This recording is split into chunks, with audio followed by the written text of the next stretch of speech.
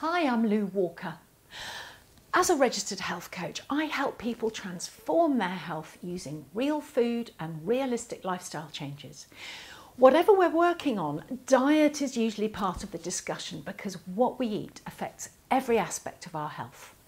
To me, a real food, low carb approach makes sense because it's closer to the type of diet humans were evolved to eat. So that means it promotes and protects health and heals. And this is the point of this video, it is adaptable to a whole range of health goals and dietary tolerances and preferences. Real food is unprocessed food as close as possible to its natural state. So fish, not fish fingers, tomatoes, not tomato ketchup. It gives us good quality protein and healthy fats from meat and fish, dairy, eggs and oily plants like avocados, olives, nuts and seeds. Our bodies are very happy using these fats for energy, so real food supplies great nutrition and energy in every mouthful. Where does low carb fit in? Our bodies work really hard to keep our blood sugar within a safe, narrow range. If our blood sugar is too high too often, eventually we become metabolically ill with problems like overweight, type 2 diabetes, high blood pressure and heart disease. Low carb foods don't have a substantial effect on blood sugar. This might be because they don't contain much carbohydrate or because they don't contain much sugar or the type of carbohydrate, like starch, that rapidly digests down into sugar. Popular foods that form a large part of our Western diet, like pasta, bread, rice and breakfast cereals, are not low carb. They're very high carb.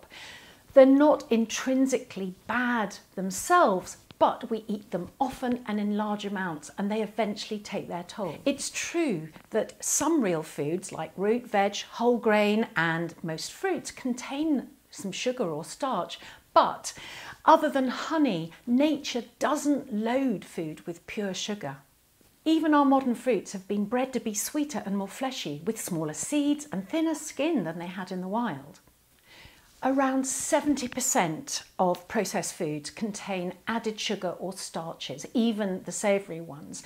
And in the UK, over half our food comes from processed food. So you can see that reducing processed foods and eating real food can dramatically reduce sugar intake and improve health for all of us. Some people would call this a low-carb diet. I just call it a normal real food diet. It's just that real food happens to be low carb.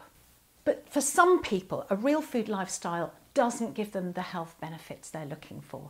This might be because of a predisposition or metabolic ill health, so they might look to reduce their carbs a bit further. For example, if you have diabetes, your body doesn't tolerate carbohydrate well, so reducing them can prevent the diabetes from getting worse and help you get better.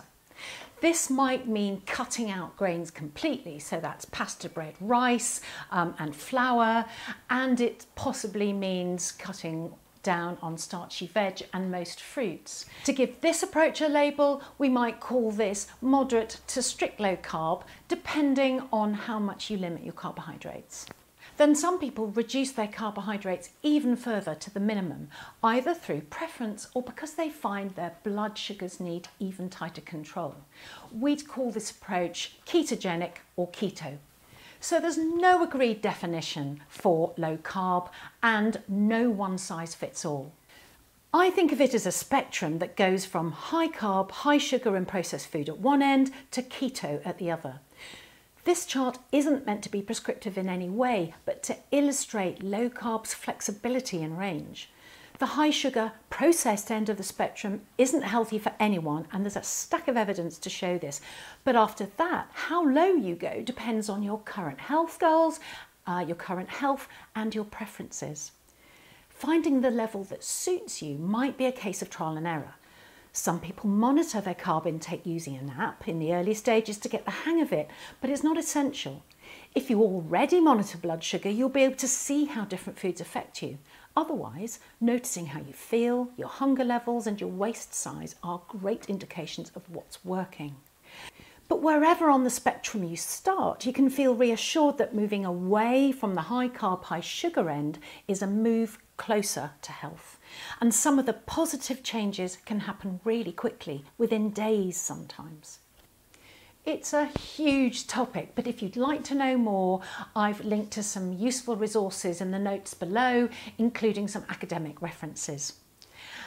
I love helping people discover real food low carb, and if it sounds like something that might be right for you, why don't you get in touch through my website and we can have a chat about it? And don't forget to subscribe to the channel. Now, I'm a health coach and I'm qualified in weight management and nutrition, but I'm not a doctor, and it always makes sense to check with your GP before making any health changes. This is particularly important if you're on medication, because reducing your carbohydrate can reduce your need for some medications, for example, for blood pressure and diabetes, and your dosage might need adjusting.